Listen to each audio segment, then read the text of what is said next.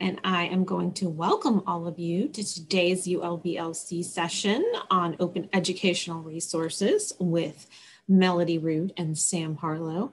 I am going to go ahead and turn it over to them, but just as a reminder, or if you are here for the first time, which I don't think anyone is, but you just never know, please feel free to use the chat to ask questions. I will be monitoring the chat as our presenters are talking. So if you have questions or comments or anything that comes up, please feel free to use the chat. And with that, I will turn it over to our presenters. Thank you, Jenny. So Sam and I are going to be talking about what we've been doing the past year with OER. So some updates on that, some projects that we worked on as well, and then what's going to happen in the future with OER at UNCG. And you all know me and Sam. I don't think we need to introduce ourselves. So open educational resources. I don't want to spend too much time going into like what OER is, because I feel like there's a lot of, we've done that presentation a lot. There's a lot of resources out there for you, but I do want to do a refresher. So here we have this definition from Spark Open, and it says OER are teaching, learning, and research resources that are free of cost and access barriers, and which also carry legal permissions for open use. Generally, the permission is granted by use of an open license. And I like this definition because it sort of gets the like free access barriers part, but then it also emphasizes and it has this legal permission that is used. So this is like what really separates OER from just like free stuff that you find online, right? Is that it has that Creative Commons license. So generally we define OER by its ability to utilize the 5 R's. And just for a refresher, the 5 R's are reuse, which means that content can be reused like in a classroom, you can put it on a website, that kind of stuff. Retain, so you can have copies of the content for personal archives or reference. So basically like downloading a copy of it to your computer. Revise, which means modifying, altering it in some way. That includes like translations. Remix, which is when content can be adapted with similar content. So sort of a collage of different types of open content that you put together. And then redistribute, which means you can share it with anybody else. You can give a copy of it to your friend. So those are the 5 R's that sort of make OER OER. And that is pretty much made possible through Creative Commons. So most OER is made possible through this type of licensing.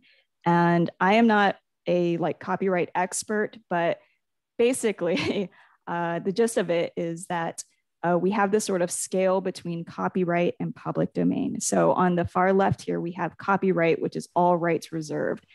So this requires permission every single time from the copyright owner. So copyright is something that happens automatically. You don't have to register something to be copyrighted as long as it is creative and put in a fixed form, it is copyrighted. So if you were to write a poem and you just like put it on your blog or something, even if you don't say this is copyrighted materials, it's automatically copyrighted to you because it's an original piece of work and it's fixed in that form that it can be read online. So that is copyright. So that is why when you see things online that like don't have any sort of licensing on it, it doesn't mean that it's automatically free to use. It could potentially have a copyright, it's just not listed on there. So then we have public domain, which means that there are no rights reserved. And this means that nobody owns the thing. It is also referred to as a CC0. And that means you can do whatever you want with it. And there are certain like things that make something go into the public domain. So someone can dedicate their work into the public domain, or their copyright could expire and then reach the public domain. So I think last year, like The Great Gatsby entered the public domain. So now anybody who wants to make like a Great Gatsby movie or like make a Great Gatsby movie with cats, they can do that and they don't have to get permission from anybody for doing that. And then in the middle, we have Creative Commons, which is some rights are reserved. And basically that means depending on the type of licensing, you can reuse it without permission under the specific Creative Commons license that the person has added. So there's different ones, you've probably seen them. There's like the CC BY, which means like you could do whatever with this, but you have to attribute me. So there's still a copyright owner with Creative Commons, but they are picking and choosing how you can use their work without you having to contact them or get permission from them. So hopefully that makes sense. Sort of a scale in between, fully all rights reserved copyright and public domain. All right, so just some quick common OER misconceptions. And I'm sorry, I'm actually gonna turn my video off because it's kind of distracting me. Sorry, so some common OER misconceptions. So the first one is The Great Gatsby. Wow, why did I not think of that? That's amazing. Thank you, Jenny. So the first one is OER are just free resources online. And like I just mentioned, that is not true.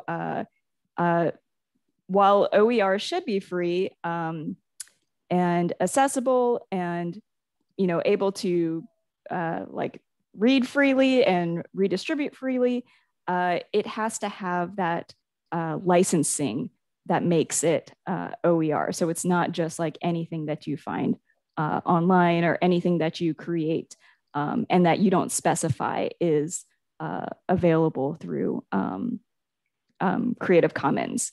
So the second one is that all OER is digital, and this is also false. So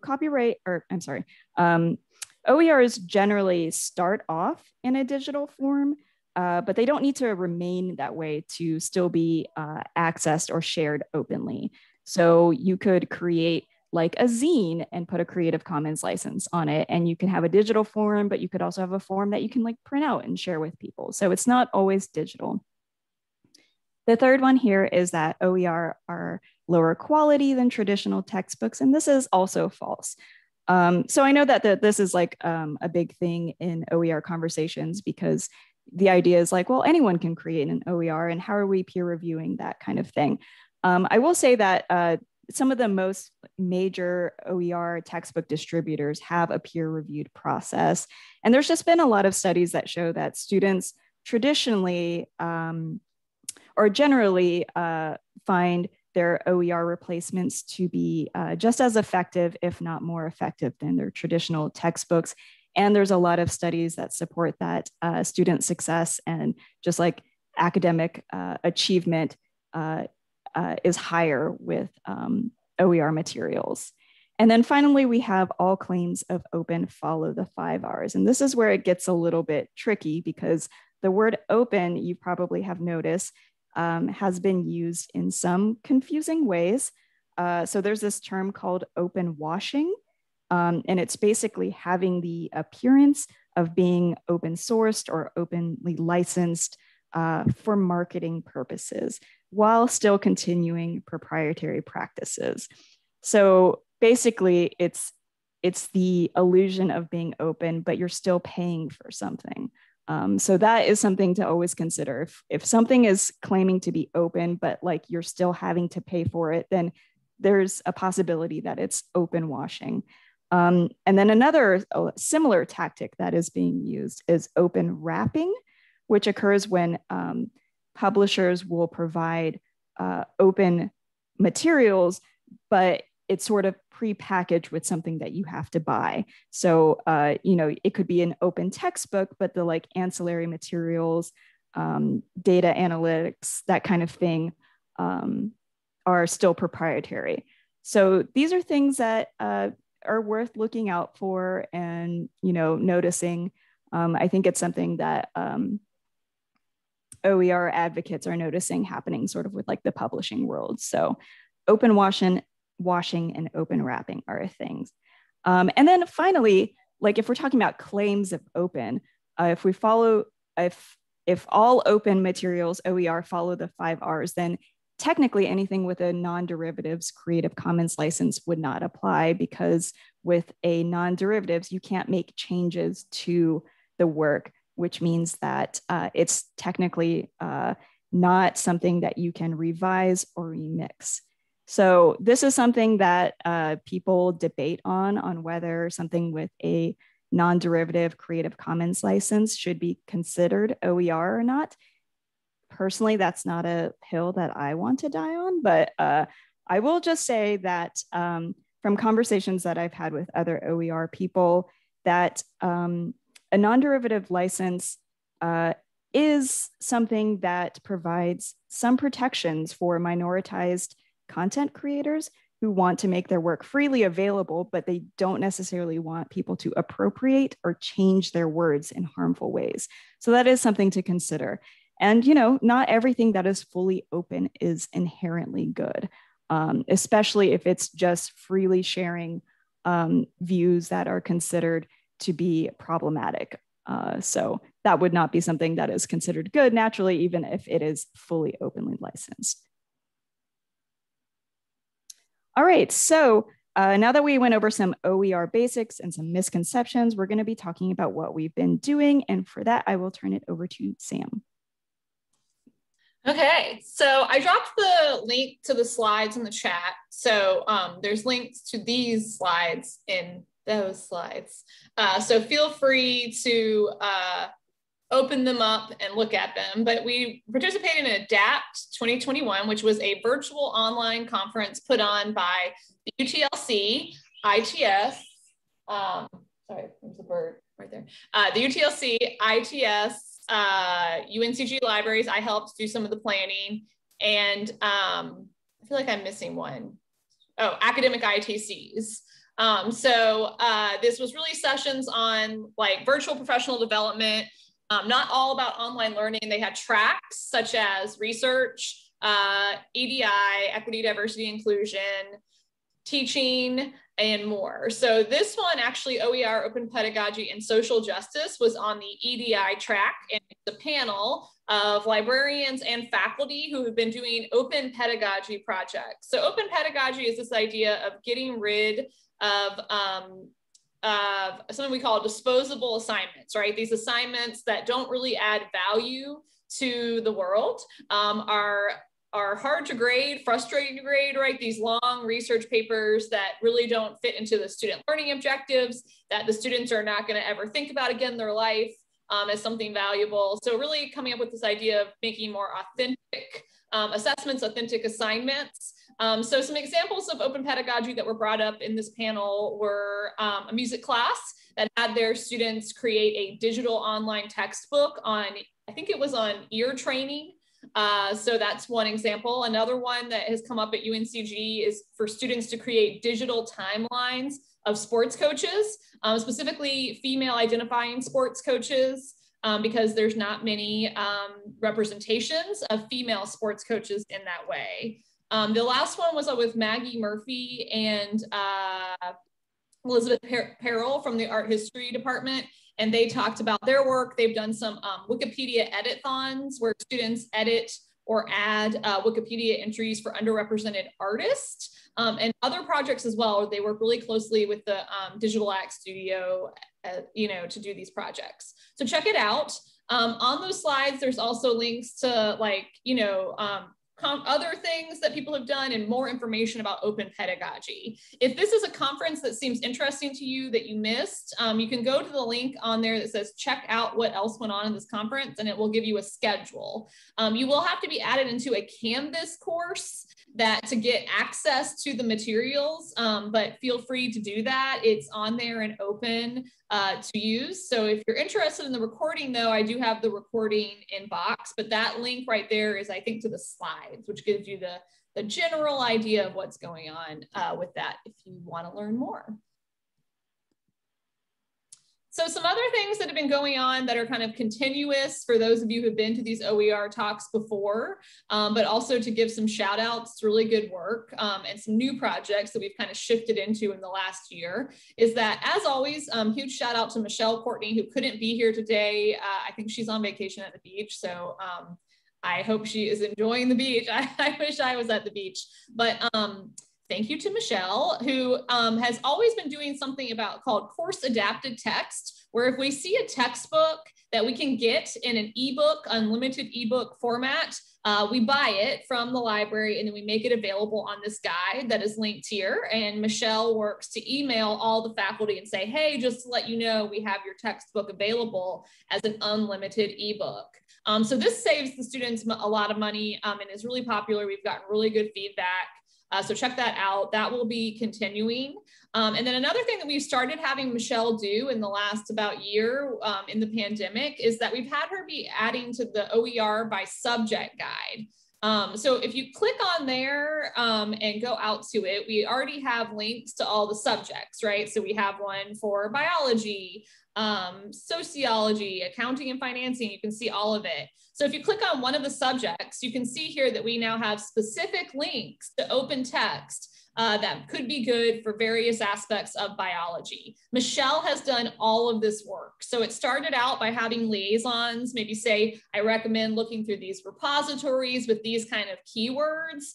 So Michelle did that initial work. And then moving forward in terms of workflow, we're on a variety of OER listservs. And when we see a new OER text be published or some kind of open text be published in a general area, we will forward it to Michelle and the liaison to let them know. And then we will add it to these guides, especially if the liaison looks at it and says, yeah, I really think this would be good for like media studies and WGS and English kind of thing. So just an example, it can be put in multiple places. So again, maybe Michelle will watch this recording, maybe not, but this is all Michelle. She's great.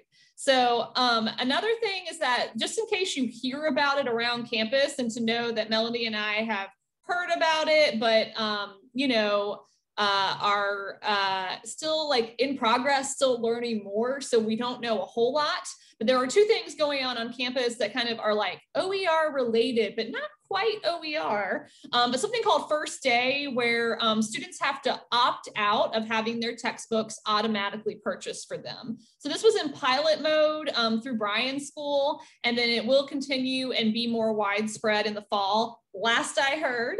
But we do remember have a new provost coming in. The new provost is very OER positive, very OER fluent. It was a big part of her CV, if you looked, that she did huge initiatives through her campus. So again, a lot of this could be in flux based on that. Another thing that you might see or hear about, just to give you a heads up, is that Barnes & Noble's has an OER adoption option when you, as a faculty member or instructor teaching a class, where when they ask you for a textbook, right? You get an email and it says, do you have a textbook for your class? And when you do that, you can go on there and say, I have no textbook. And then they, I think, tag it as OER. So Melody and I haven't been able to really get in touch with them to see what they're doing with this data, how they're kind of thinking through this data. I think they're just trying to kind of know how many faculty use textbooks or not. But remember, as Melody told you, just because you don't use a textbook doesn't mean it is a truly OER course. Again, we're learning, we're figuring things out. So again, just in case you hear about these things on campus, just to know Melody and I have heard about it. We are kind of waiting and seeing with the new provost and trying to learn what we can as they move forward, but they are like brand new stuff. Okay, now are you going to talk about this one, Melody? Yeah, I can talk about it if that's cool. So, yeah. So the UNC system as a whole is putting a lot of consideration and funds into open education. So you're probably familiar with ULAC, which is the University Library Advisory Committee, which is, from what I understand, generally made up of library deans. I think Mike serves on it. So they created this subcommittee called OARC, O-A-R-C, which stands for Open and Accessible Resources Committee. And basically, this is a committee of OER representatives from different UNC institutions who come together, and basically what they do is they bring proposals to the greater ULAC committee to try and make institutional change on a system level as it relates to students, access, and affordability. So obviously that would relate a lot to OER. So that is something that I am currently serving on. It's a brand new subcommittee. And yeah, we're doing a lot of, we have a lot of big plans. So that's something to keep in mind. And then not only that, but the UNC system received a lot of funding to create what are known as the UNC Course Enhancement Collections, which Sam and I both worked on in 2020, as well as Anna and David, I believe. So essentially, this is what this was faculty and librarians across the UNC system came together in the summer and fall of 2020 to curate and create these openly licensed courses that would support both online and in-person instruction. So the collections were designed around high demand courses that would have sort of a high impact to use these. And they considered high demand courses across different UNC system institutions. So I'm gonna just click on this link real quick. So this information exists in two places, and this is one of the places, and this is its sort of own landing space on this website. But all of the collections are available on OER Commons as well, and I'll show you that in a second. But you can see here, there's just general information about what the course enhancement collections are. And then you can go down here, and then there's these collections here. And I'm just going to show you what one looks like as an example. So I'm going to click on this, maybe this general biology one here. And you can see it is taking you to this Google site here. Yeah, Sam worked on this one. Great. Sam, I love this one. I'm a big fan of it. So you can see it has some general information about the course. There's an overview section. And then if you click on the modules, it has all of the modules listed here. And this one actually, I believe, takes you to a Google folder. So you can click on that information. And then you have this entire module that you can use in your class. And all of it is openly licensed. So you can do whatever you want with it. So that's very cool. And then if you were to go back here, there's this enhance your course section here. And this is where they host their documentation, which also includes a faculty resource guide.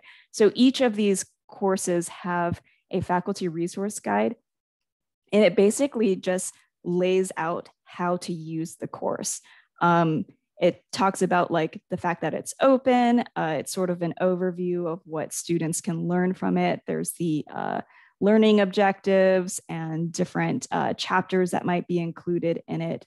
So it's very cool. Are they updated each year semester?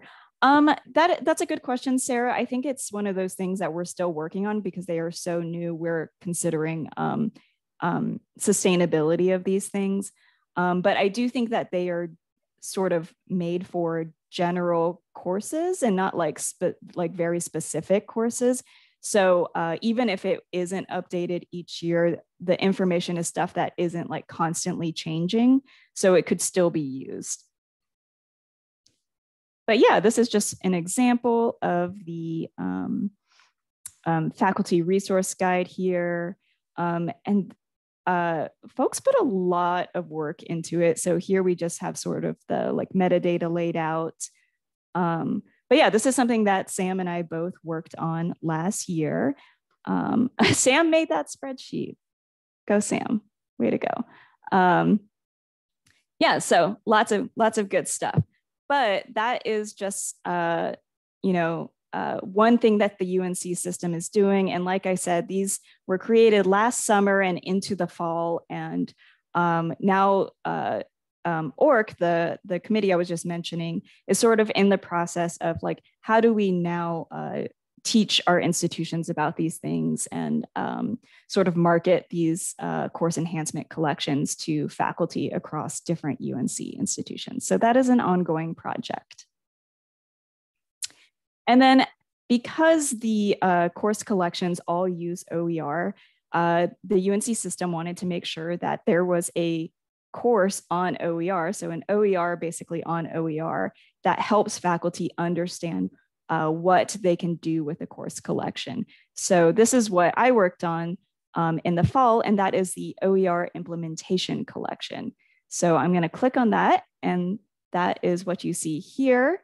So you can see there's an introduction to the collection. There's the modules, the faculty resource guide. These are all the people that worked on it. It was all mostly librarians. It coincided with these webinars that were happening at the same time called the Open Fridays OER webinar series, where Sam actually is one of the speakers on this, but you can see there's different presentations. And this was created to supplement this course. So that is really cool that it has the video aspect as well. And you can go and look at our faculty resource guide, which explains sort of the creation and how to use the different modules. So let's look at some of the modules. So what we wanted to do was we wanted to have the modules basically answer some of the most common questions that we get from faculty. At first we had these sort of like learning objective module titles that were that you just kind of used academic jargon. And then eventually we just boiled it down to like, what are the big questions that we get asked? And those are sort of the what, whys, the wheres, and the hows. So if you go to this module, you can see there's information on what OER is. It mentions the learning objectives right here at the top. You can scroll down, get the information, and then there's attributions. And the great part about this is that it builds on the knowledge from the previous module, but if you already have that specific knowledge, you can just skip and go to whatever module you want to. So if you just, you feel like you understand what OER is and like why you should use OER, but maybe you just want to know how you can adapt existing OER, then you can go to module 5 and use that. So this was something that I worked on last fall. So this is really cool. These are things that exist now on UNC Systems Hub on OER Commons. So that is also new. So I'm going to click on that. So OER Commons, for those of you who are not familiar, is an OER repository. And the UNC system has its own hub on the repository now. And so you can see this is all of the same things that I just showed you on that UNC system landing page, but it's sort of laid out a little bit nicer. It's a little bit cleaner, but when you click on it, it's going to take you to the OER repository, OER Commons page. So for example, we're going to go to the general biology one, and you can see there's the UNC system general biology digital course right there. And it shows you the CC license. It's a CC BY, so very open, and you can see the folks who worked on that as well. So that is the UNC system open collections that they've created for faculty to use across university systems. All right, let me look at the chat. Yeah, it's really great stuff. Very cool. Yes, and Anna and David did help out with this project. They were involved as well. It was great. I had a really great time working on it. It was a lot of work. I think we had, for my group, we had 3 synchronous commitments every single week where we had to meet on top of, doing a lot of curating and vetting and creating the modules on our own time. So, but it was a really, really great experience. Yeah, and it was super nice to work with North Carolina librarians and faculty across the system and sort of just network and get to know different people. All right, so now I'm going to turn it over to Sam, who's going to talk about our OER modules. Yes, I'm back. So I think a lot of you have already heard about this, but just to make sure that we're all on the same page, but we've been working on this for years. I've been here, believe it or not, almost 4 years. I'm trying to think. I try to think about it from when May was born. But anyway, I've been here almost 4 years. And since I came here, we were always talking about revising PATH, which was our suite of research tutorials. That was great, but just needed some updating. And so we have a new system for our research tutorials. So if you haven't checked them out, definitely do that. Again, I know a lot of you all here have seen it, but just to make sure, here they are. I'm dropping them in the chat. But it's a whole suite. So the way it's broken down is that we wanted these to be very flexible, where we could add to them. It wasn't as much in chronological order, and we could have things in different categories. So we have a getting started and an advanced kind of deal with the research modules. So the getting started one is usually used for our like information literacy instruction and matches our student learning objectives, our information literacy student learning objectives. And Jenny's here if you have questions about those, but they're linked on the research page. But we also have an advanced section that's meant for more graduate level work or for faculty. And what we decided to do is add a suite of modules on open educational resources. So these are on a lot of the stuff that Melody talked about, but a little bit more fleshed out.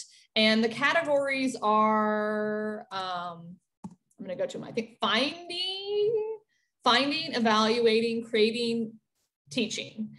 So if you click on them, yeah, there they are, sorry. They are just, you know, like they're all of these go by the same kind of system. We create them in Google Docs and then build them within the platform that shout out to Erit helped, they built it and we use it very happily, particularly Richard and Vanessa, who really built this system. We're very lucky to have this great homegrown system. So it's text, you know, introduction, and then we usually have some kind of multimedia visual component.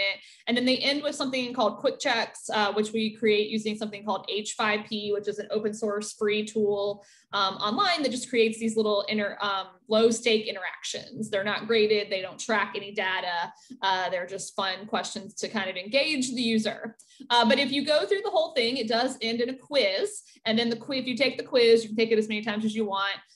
You do get a certificate by doing each module in this suite. We call it a tutorial. So the boxes, like Melody is in a module right now, are in a tutorial, and then a tutorial produces a certificate.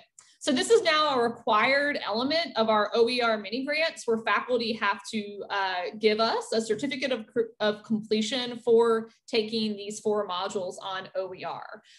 We like this a lot, and we're hoping this goes well. This is our first year that we'll be doing this.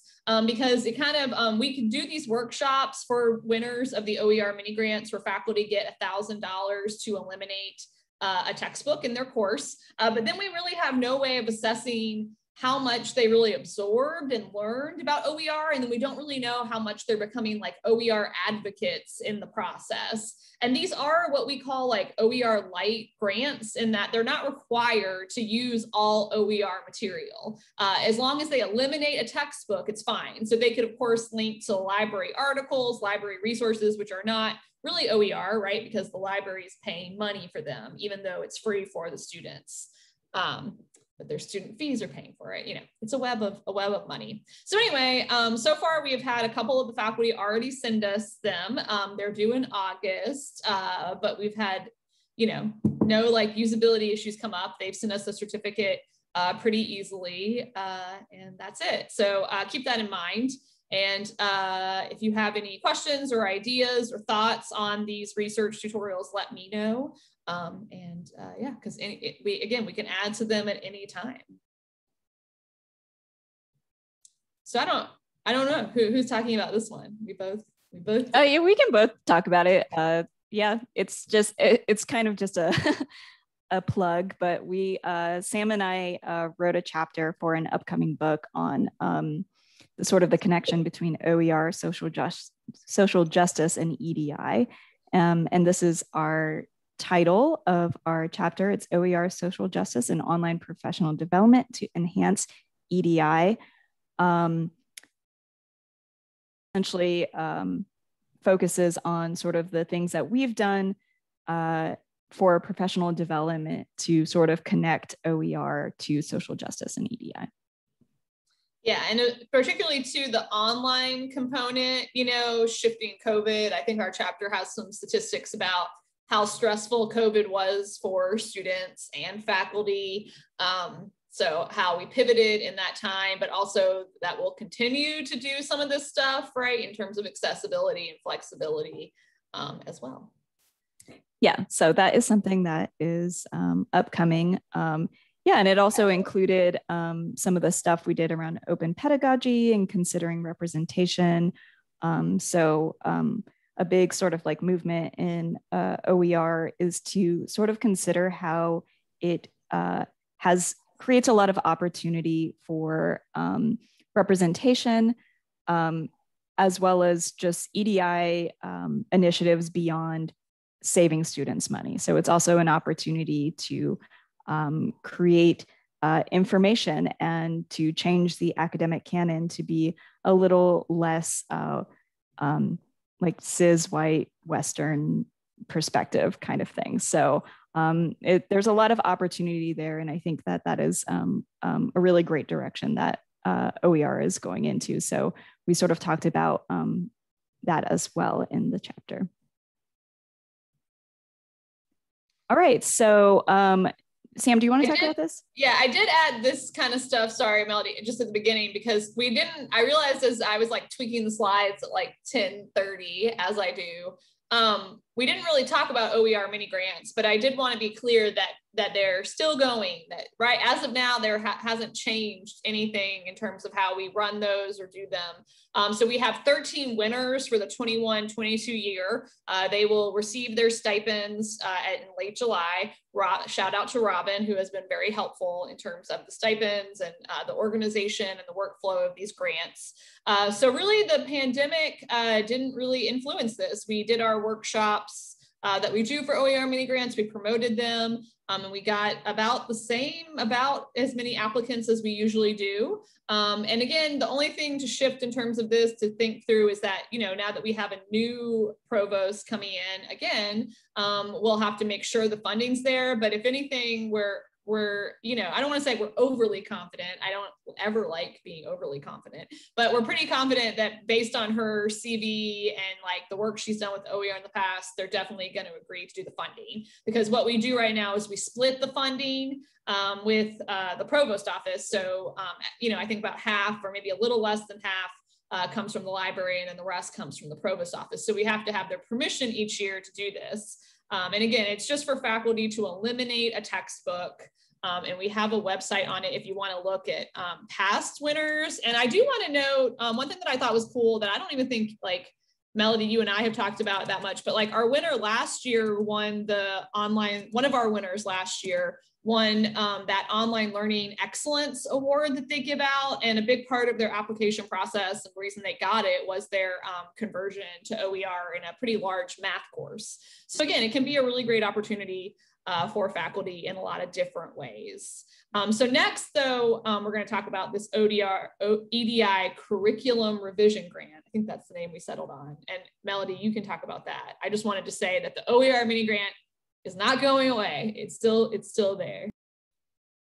Yeah, so, and we have Sarah here, so she can add in anything if she wants to in the chat, or you can even unmute yourself. But basically, the music department had this sort of goal to revamp their curriculum. And a big part of that was sort of decolonizing their curriculum to be, you know, what I was mentioning earlier, less of that like male, white, cis heteronormative perspective that we're so used to in sort of typical music curriculum. And as part of that, they wanted to use OER. Yes. So this was something that required a little bit more, would require a little bit more funding, because if it's a department doing it and there's, you know, 5+ people who want to apply, you know, that's almost half of our mini grant. So basically, we worked with Mike in sort of coming up with this new type of grant that would allow them to get that money and that support. But what makes it different is that it requires sort of a larger revamping of a curriculum. And we really wanted to sort of like focus on the fact that it had this like major EDI initiative that aligns with university like strategic goals as well. So that is how this new grant got started. And we just did it this one time, and we're still sort of working out like sort of the sustainability and the future of this EDI and OER grant. But yeah, that's sort of what's happening. So the potential for this is great because, you know, like it could just be something that the music department through like word of mouth tell other people about. But then, you know, there are some issues of like, we can't just like, we don't have all the money in the world to give out to people, unfortunately. So we're still considering things, but it does mean that there is potential for more involvement with liaisons because this is not just like a one course, like replacing a textbook situation. This is a whole revamping of the curriculum. So Sarah, did you want to add anything to that? Yeah, actually, one of the things that has come up in the meetings that I've been in with the music faculty is that there's also a MAC element, you know, so it's not, the discussions have been for years, you know, the ethnomusicologists, you know, this is what they do. They do the rest of the world from the canon and the rest of time from the canon. So and most of the musicologists are on board with this. It's just, it's hard to do if you've been teaching something for a long time with a certain textbook, blah, blah, blah. But they're so ready to do it. Everybody is on board, and it's really exciting to be working with people that I've known for years who are, you know, making a difference in how they're going to teach. And so some of it is textbook related and OER related. So having both OER and EDI makes sense in the name of what's going on. But also, I'm interested in, just FYI, and we can talk about this later, the whole possibility of what some of the people come up with can be loaded to the UNC system site. Like, I think that this is a potential to actually get music on that list, you know, of all the subjects, but there's no music there. But maybe we can work on that. So I'm very excited about all of this, and stay tuned. And if anybody has questions, I'm happy to talk about how this sort of evolved. Yeah. Yeah, Sarah, I think that's a good idea. And, you know, I think we kind of said this, and the OER Commons Hub, it's still like, it's so new, and there's still some questions. And again, Melody, you might know more about this than me in terms of like, how are we going to put stuff in there moving forward? How are new categories? Because that initial project was for high enrollment, really STEM courses, as you see from the categories, you know, and then again, there has been talks about like humanities, adding in other categories. So Melody, do you know anything about how to add stuff there? That is something that we are like going to be trained on soon through org, I believe, because I will be the like OER Commons like representative, I guess, for UNCG through my connection to the Open and Accessible Resources Committee.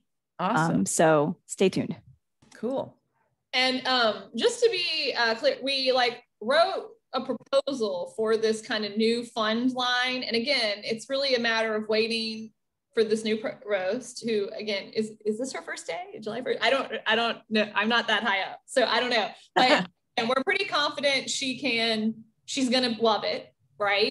And then it's gonna move forward. So something to keep in mind, if you work with faculty, if you work with departments, liaisons, archivists, any library, you know, where you work on committees with faculty, this is something I would like to start thinking about. Again, we don't really know how yet we're going to promote it. We're kind of waiting to see how it goes with music. Like, hopefully it goes great. And then we'll be like, have this group of people who can be like, yes, we loved this. This was great, you know, that we can put on panels and, you know, like that kind of thing. But if you are a liaison or an archivist or anyone working with faculty and you've heard wind of, you know, these kind of curriculum revamps, it could be something that you start talking about, you know, meeting with Melody, meeting with, you know, us and thinking through it.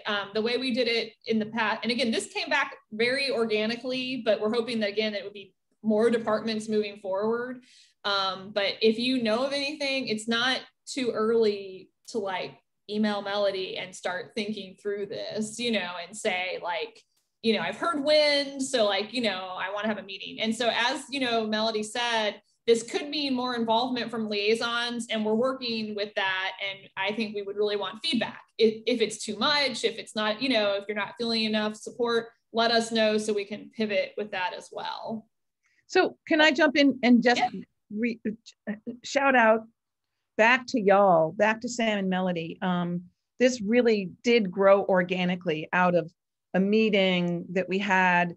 And it started with one of your presentations, and there were 2 or 3 music faculty there. And then it was like, whoa, let's do this all together. And Sam was like, yeah. So yeah, thank you, y'all. This is really awesome. And I think it's really helping to coalesce the challenge that's upon the music folks. Thank you. Thank you. And I made this slide at the last minute just to kind of wrap it up before we talk about our final thing. In that, you know, we gave you a lot of stuff about OER today. I can hear my 3-year-old yelling at me, sorry. So I'll make this quick. But OER, like we gave you a lot, and I sometimes get this question from liaisons, and sometimes not. This is, of course, I am no one's boss. This is not a requirement. But sometimes you get the question of like, what can I do? How can I like OER. I like the idea of OER. What's ways I could get involved? And so here are just some things to think through. Again, not at all a requirement, but like OER advocacy with both students and instructors, OER content on guides, OER in syllabuses. And then OER events are not just for OER and online learning librarians, they're for everyone. There's really great stuff about social justice and open education, and a lot of these, and also subject specific ideas, projects. Faculty come and talk about what they're doing with their curriculums. They're typically free, if not free, very affordable. And usually now they're virtual. So keep that in mind. And I will go quiet so that I can deal with, this is May. Say hi, May. May doesn't feel well, sorry. Oh. All right, so some changes that are happening in the future to be aware of. So UNCG Libraries has always had OER leadership. You probably know that Beth sort of paved the way in a lot of aspects for OER initiatives in North Carolina, but we've never really had an official OER librarian. And through some conversations, we decided to change this. So I'm going to be transitioning into the official OER librarian position. So my title will be Student Success and OER Librarian. And this kind of happened, I guess, kind of organically. So I am currently finishing up my certification in OER librarianship through the Open Education Network. And through my cohort, I sort of noticed that there was a lot of people with position titles like Student Success and OER Librarian, or like Diversity Resident for open educational resources. Yeah, and as part of that course, I had to have a conversation with Mike. And so we started talking about if there would ever be an official OER librarian position at UNCG. I kind of mentioned that I had noticed these like joint titles of different places. And then Mike really liked that idea and wanted me to pursue that. So we are transitioning into that. So what that means is that, it's sort of a transition that's happening this summer, and we kind of wanted to get it going so that I can eventually get in front of the provost. You know, obviously we probably are not going to set anything up anytime soon because she's got so much that she has to do, but eventually I will be talking with her. But we sort of wanted that transition to happen to prepare for that. And basically, yeah, it's going to be, I would like to think it's going to be sort of an organic transition where, you know, it's not going to be an overnight thing. Sam is already helping me in so many ways to sort of start that process. We've got things going on to kind of make that transition a little smoother. And she's already, like, you know, agreed to sort of like continue to help me through the process. But yeah, that is going to be a new change for our library. Yeah, so are there any questions about that? I know it's kind of new stuff, but I'm excited about it. And yeah, it'll just be nice to sort of have that sort of that like listed leadership in the library, so that like people who might be interested in OER on campus who don't really know what's happening sort of campus wide might be able to make connections that way as well.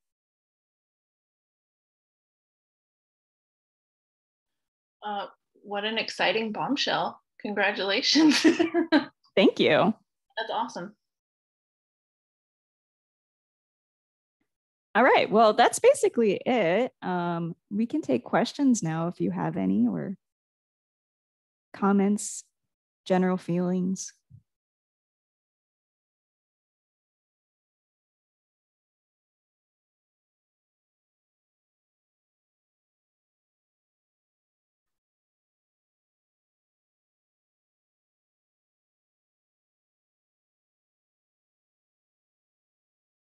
I'm going to stop sharing now. All right. Well, we haven't had any questions come up in the chat that y'all haven't already addressed. So I'm going to do one last call for questions and give you all a moment. Do that awkward thing. I'm going to wait to see if typing is happening. And I talk and I say, hey, May. I hope May feels better. All right, I'm going to go ahead and turn off the recording and thank Melody and Sam, and thank all of you for joining us today. Yay. Yeah,